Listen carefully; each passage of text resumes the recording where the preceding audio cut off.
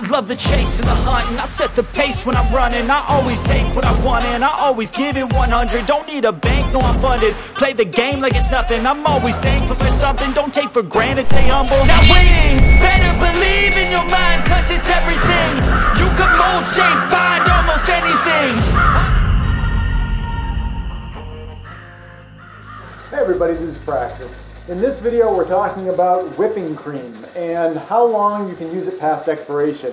I apologize for the noise that's going on in the kitchen right now. We're doing a lot of different things. We're canning tomatoes. That's what we're going to be pulling out of there in a little bit. We're baking bread in a bit, and the reason we're using the whipping cream is we're also making a pumpkin pie.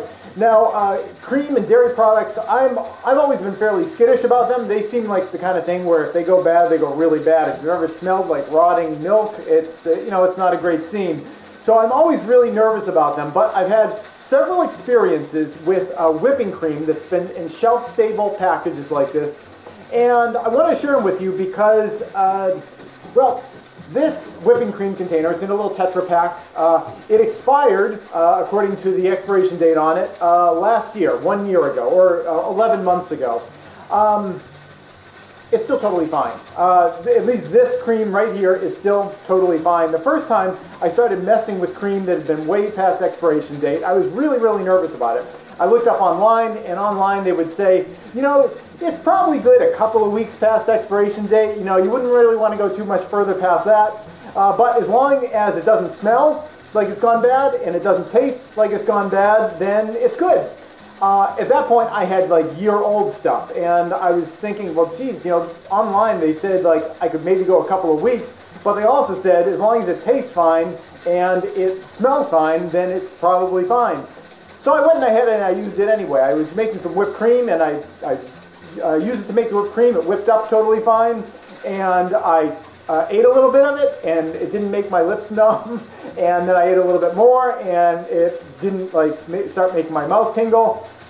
I ate a little bit more. I never got an upset stomach or anything like that. Now, clearly, when you are working with stuff that is past expiration date, you know, you're taking your life into your own hands a little bit. Though that said, there are a lot of things that you might find on the shelf that even before the expiration date has been reached, they've got botulism, or they've got, some kind of contamination in them. So, whenever you're eating food, it's not 100% safe. Now, obviously, the longer the food is, the older the food is, the higher the chances are that, something has gone wrong with it.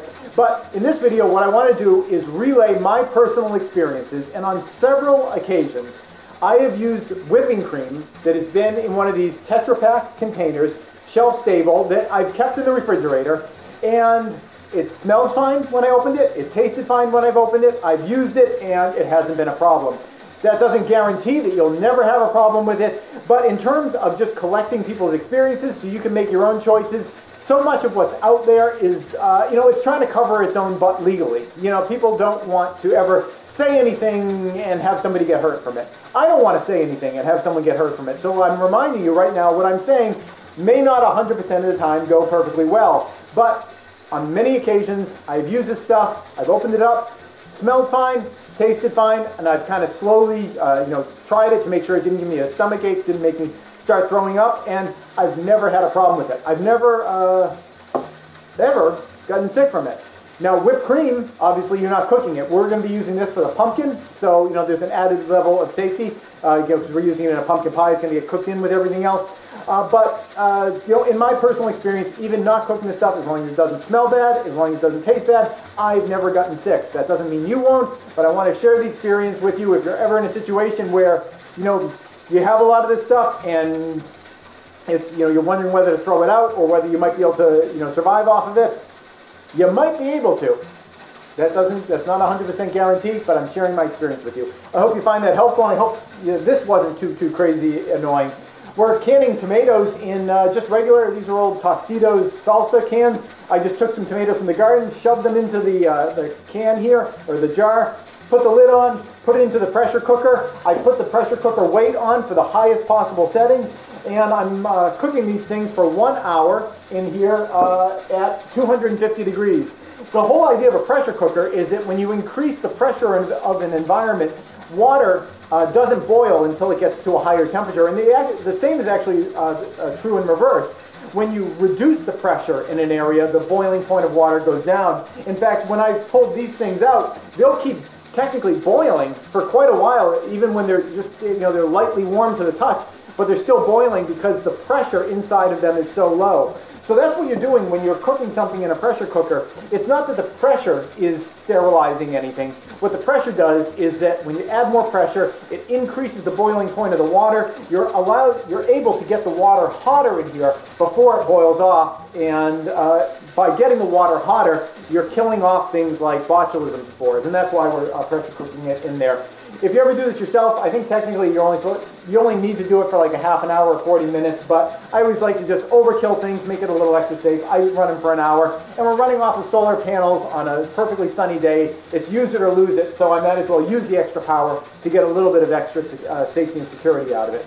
But if you're not super concerned about your own safety, you might want to try using expired whipping cream, as long as it tastes good and doesn't smell bad. I've never had a problem with it, but that doesn't mean you won't. That's it. Thanks for watching. This episode has been brought to you in part by Prescott Caliber Club and Jeske Defense Strategies. Prescott Caliber Club is a federally licensed firearm manufacturer and retail store specializing in firearms, survival gear, and producing great online content. If you want to thank them for supporting this channel, go check them out at PrescottCalClub.com. Please subscribe and tune in every week for new videos. And if you'd like to support this channel, you can do so through Patreon or PayPal.